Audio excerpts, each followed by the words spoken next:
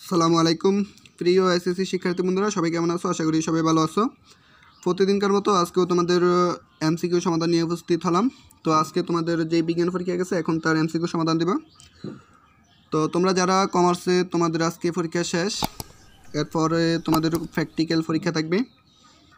তো এরপরে আমি তোমাদের জন্য যে ভিডিওটা করব সেটা হচ্ছে তোমাদের জিপিএ নির্ণয় কীভাবে করতে হয় সেই ব্যাপারে।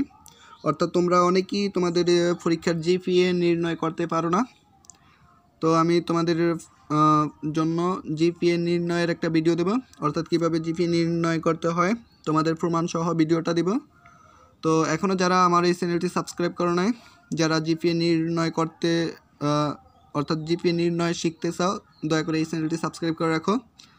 তো এখন এখানে দেখো তোমাদের আজকে পরীক্ষার যেই বিজ্ঞান পরীক্ষা গেছে তার এমসিকিউর কসেট আছে আমার কাছে। তো তোমরা চাইলে তোমাদের এমসিকিউর সাথে মিলিয়ে নিতে পারো। তো এখানে দেখো তোমাদের প্রথম এমসিকিউটা হচ্ছে যে সরিষা ফুলের মধুতে কোনটি থাকে। এটা হচ্ছে তোমাদের ফ্রুক্টোজ। তোমাদের সরিষা ফুলের মধুতে ফ্রুক্টোজ থাকে। তারপর এখানে আমি 2 নম্বর এমসিকিউটা দিতে পারি না। তোমরা যারা এমসিকিউটা পারো দয়া করে এই ভিডিওর নিচে কমেন্ট করে জানিয়ে দাও, যাতে অন্যরা কমেন্টে দেখে সঠিক উত্তর নিতে পারে। তারপর দেখো এখানে 3 ও 4 নং এমসিকিউর জন্য তোমাদের একটা চিত্র দেওয়া আছে। তো ভালো করে চিত্রটা দেখো, এরকম একটা চিত্র তোমাদের বইতে হুবহু দেওয়া আছে। তো এখানে বলছে যে 3 নম্বরে আর চিহ্নিত অংশের নাম কি। এটা হচ্ছে তোমাদের লুমেন। আর চিহ্নিত অংশের নাম হচ্ছে লুমেন। তারপরে দেখো 4 নম্বরে বলছে যে উদ্দীপকে উল্লিখিত তন্তুটি সুতি বস্ত্র তৈরিতে ব্যবহৃত হয়। অজৈব অ্যাসিডের সংস্পর্শে নষ্ট হয় না। এটি এক বিশেষ প্রক্রিয়ায় আলাদা করা হয়। তো এখানে তোমাদের সঠিক অ্যান্সার হচ্ছে 1 ও 3। এখানে 2 নম্বর অপশনটা ভুল, অর্থাৎ 1 ও 3 সঠিক, অর্থাৎ 1 ও 3 আছে তোমাদের খ নম্বরে। তো এখানে 4-এর খ।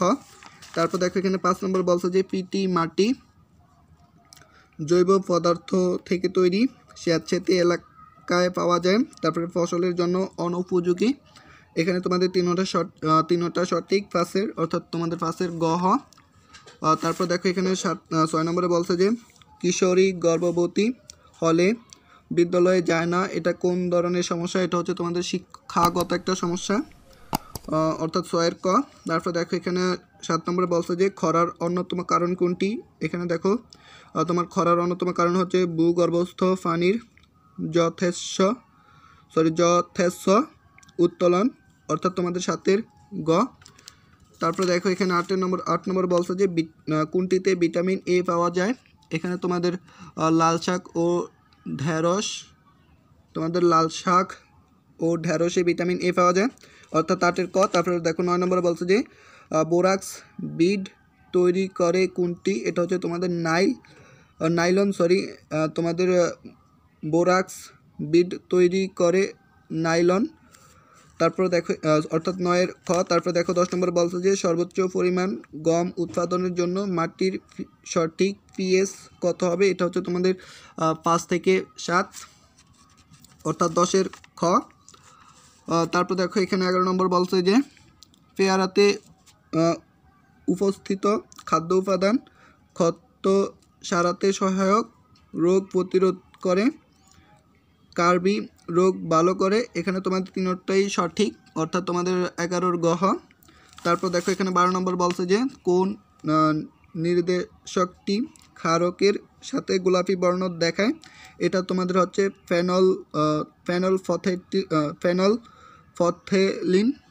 ফেনলফথেলিন, অর্থাৎ তোমাদের 12-র গ।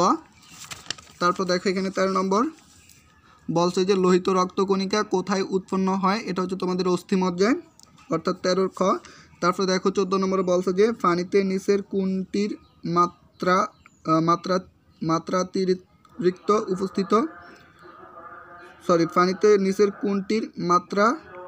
মাত্রাতিরিক্ত উপস্থিতি পাকস্থলীর রোগ সৃষ্টি করে। এটা হচ্ছে তোমাদের আর্সেনিক, অর্থাৎ 14-এর গ।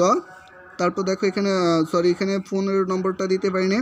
তো এখানে তোমাদের 15 নম্বরটা সঠিক অ্যান্সার বলছে। এখানে বলছে যে মানবদেহে কয় ধরনের অ্যামাইনো অ্যাসিড রয়েছে। এটা হচ্ছে তোমাদের সঠিক অ্যান্সার হওয়ার সম্ভাবনা এটা বেশি, 16টি, কিন্তু আমি তোমাদের বইতে পাইনি। তো যারা পারো দয়া করে কমেন্টে বলে দাও। তারপর দেখো এখানে 16 নম্বর বলছে যে পানির কাজ হলো দেহের কোষ গঠনে সাহায্য করা, দেহে দ্রাবক হিসেবে কাজ করা, দেহে তাপমাত্রা নিয়ন্ত্রণ করা। এখানে তোমাদের 1 ও 3 সঠিক, অর্থাৎ খ 16 খ। তারপর দেখো এখানে 17 ও 18 জন্য একটা উদ্দীপক দেওয়া আছে, তো উদ্দীপকটা এখানে পড়ো। তারপর দেখো এখানে 17 নম্বর বলছে যে উদ্দীপকের প্রক্রিয়াকে কি বলা হয়? এটা হচ্ছে তোমাদের হার্ট বিট। উদ্দীপকের প্রক্রিয়াকে বলা হয় হার্ট বিট, অর্থাৎ 17 খ। তারপর দেখো 18 এখানে বলছে যে উপরোক্ত পদ্ধতিতে হাতের 3 আঙ্গুল ব্যবহৃত হয়, একে পালস রেটও বলা হয়।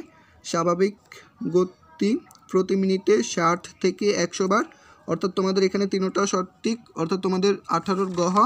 তারপর দেখো 19 নম্বর বলছে যে ছেলেদের বয়সন্ধিকাল কখন শুরু হয়? এটা হচ্ছে তোমাদের 10 থেকে 15 বছরে বয়সে। তারপর দেখো এখানে 20 নম্বর বলছে যে প্রতিটি কম্পিউটারে নেটওয়ার্ক সংযোজনের জন্য কোনটি থাকে? এটা হচ্ছে তোমাদের LAN। তারপর দেখো এখানে 21 ও 22 নম্বর MCQর জন্য তোমাদের সঠিক অ্যান্সারের জন্য একটা উদ্দীপক দেওয়া আছে, তো এখানে উদ্দীপকটা ভালো করে পড়ো। তারপর দেখো 21 নম্বরে বলছে যে সামিনের ক্রয়কৃত সুতাকে কয় শ্রেণীতে ভাগ করা হয়? তোমাদের এখানে উদ্দীপকে যেই উদ্দীপকটা দেওয়া আছে এখানে বলছে যে সামিন বাজার থেকে বিশেষ এক ধরনের সুতা কিনে আনলো যা কৃত্রিম নন সেলুলোজিক তন্তুর মাঝে সর্বপ্রধান, অর্থাৎ এখানে তোমাদের যে কৃত্রিম নন সেলুলোজিক তন্তুর মাঝে সর্বপ্রধান একটা তন্তু আছে, সেটা হচ্ছে তোমাদের নাইলন, অর্থাৎ তোমাদের এখানে নাইলন সুতাটাই শামিম বাজার থেকে ক্রয় করছে। তারপর দেখো এখানে বলছে যে শামিনের ক্রয়কৃত সুতাকে কয় শ্রেণীতে ভাগ করা হয়? তো তোমাদের নাইলন সুতাকে 2 শ্রেণীতে ভাগ করা হয়, অর্থাৎ এখানে 21 ক। তারপরে দেখো এখানে 22 নম্বর বলছে যে উক্ত সুতা নিচের কোনটি তৈরিতে ব্যবহৃত হয়? তো এখানে তোমাদের সেই নাইলন সুতা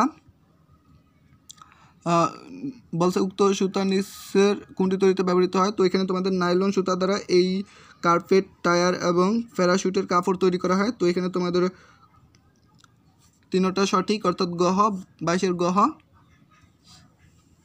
তারপর দেখো 23 নম্বর বলছে যে খাবার লবণের সংকেত কোনটি? এটা হচ্ছে তোমাদের সোডিয়াম ক্লোরাইড, অর্থাৎ 23 ক। তারপর দেখো 24 নম্বর বলছে যে মাটিতে বিদ্যমান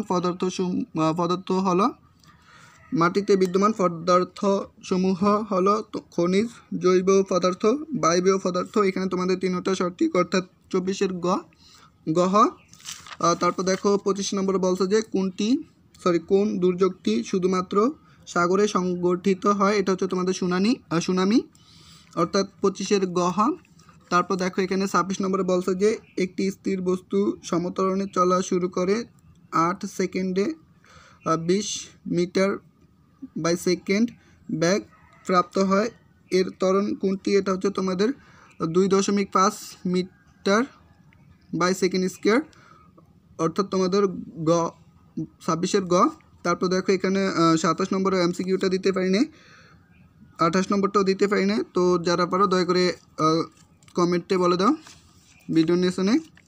তারপর দেখো এখানে 29 নম্বর বলছে যে নিচের কোন পরীক্ষায় বিশেষ তরল পদার্থ ব্যবহার করা হয়? এখানে তোমাদের এটা হচ্ছে অ্যাঞ্জিওগ্রাফি, অর্থাৎ 29 গহ।